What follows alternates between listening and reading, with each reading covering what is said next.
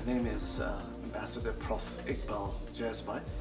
I'm a member and resource person of the ANC's International Relations NEC Subcommittee.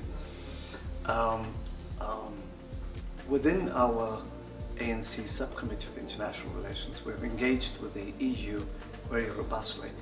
And for us, we've appreciated this very open partnership.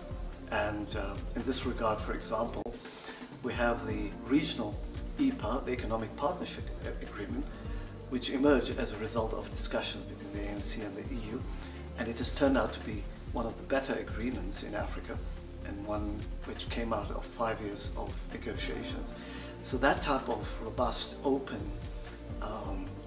discussion is one which we appreciate between the EU and political parties such as the ANC, the African National Congress. Thank you.